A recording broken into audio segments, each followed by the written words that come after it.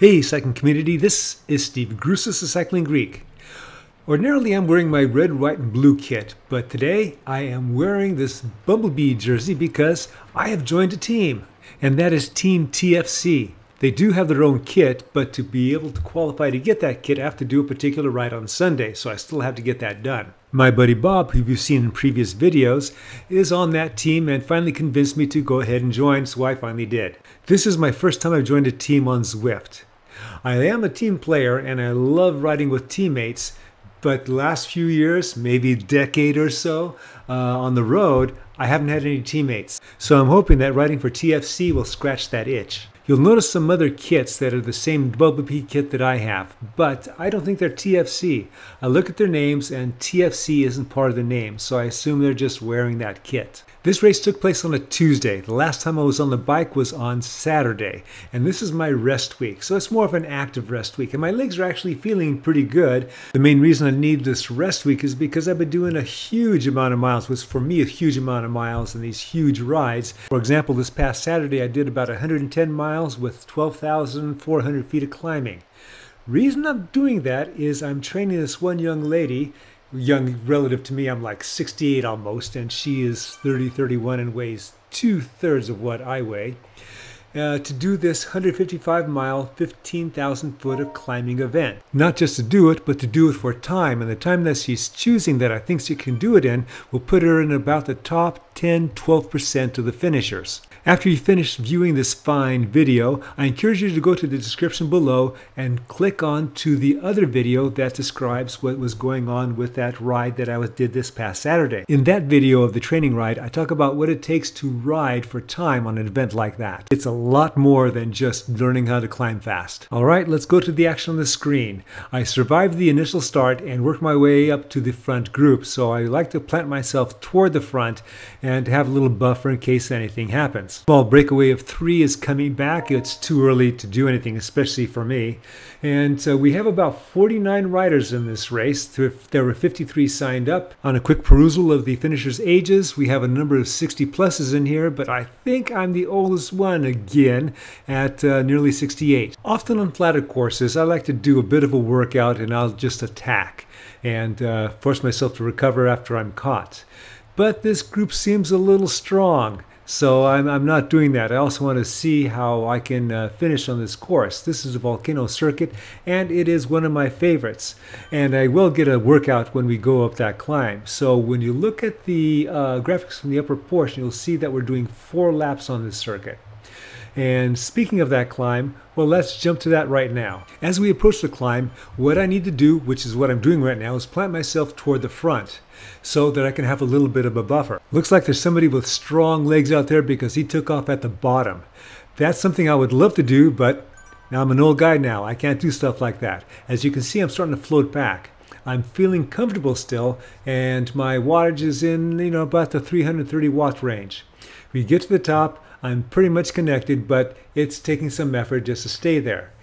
I'm good so far, but we're going to be doing this 3 more times. The guy that took off at the bottom has been caught as he entered the volcano, and he still stayed at the front and he's drilling it. It does look like we're starting to slow a bit, and I'm pretty thankful about that. This section, while it looks flat, is not all flat. There's some false flat topography going here a little bit, and then we're going to hit a little bit of a bump, especially as we approach the finish line, which in this case is going to be the end of the lap line. As you can tell, I forgot about this part, so I'm starting to fall back, and now I have to put a little more watts in and to stay connected with these guys. I'm doing over 5 watts per kilogram, and no one else is.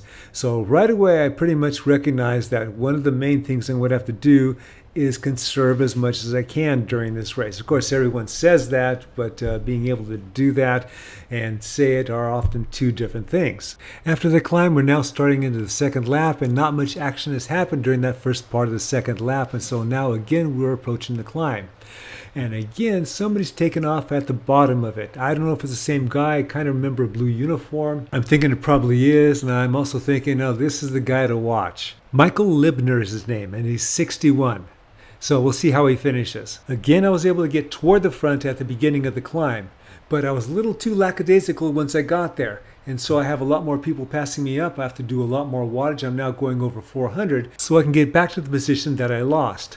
Now, as we enter the cave, I'm close enough, but I'm still having to do a huge amount of watts. So those are matches that I'm burning that I can use later on. Remember, I'm almost 68. And when you're almost 68, you don't have as many matches as you did when you were much younger. When I was the young cycling Greek, I used to shoot bullets off all the time. Now that I'm old cycling Greek, I can't do that anymore and finish the race with everyone else.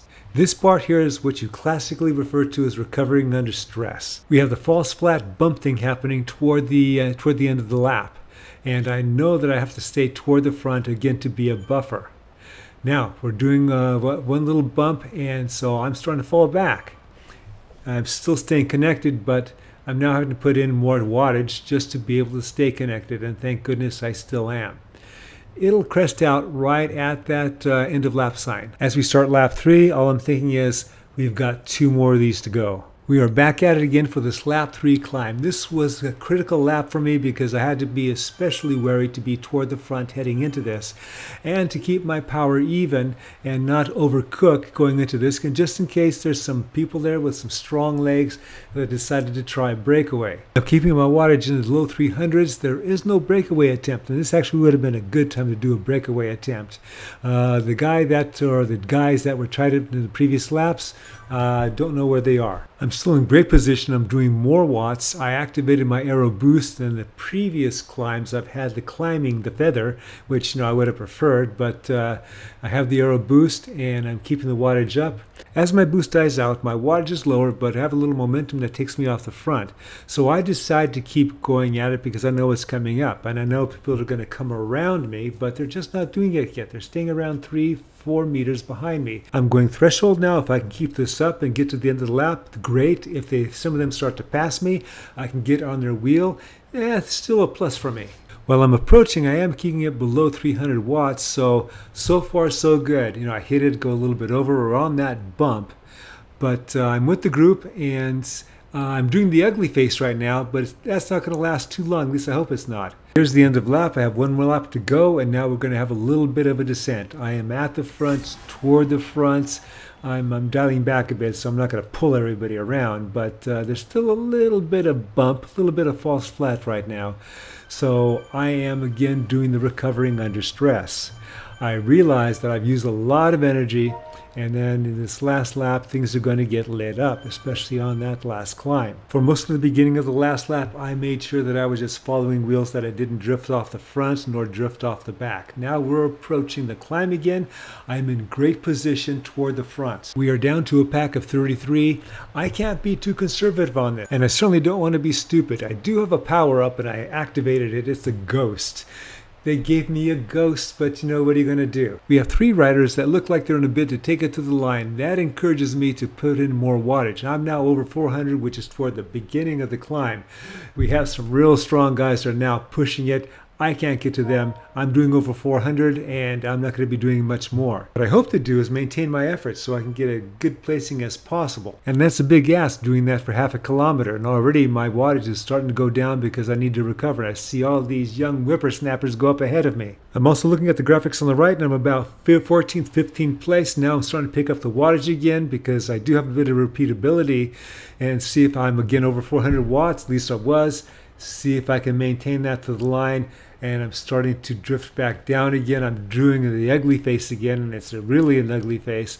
We're going on the bump. I'm seeing that I'm increasing the numbers. I'm in 18th place. I get passed by a couple more people. I'm still pushing. I can't get over 300, but there's the line. I see that there's a little bit of a gap to the people behind me, and man, now I'm heaving and hoeing.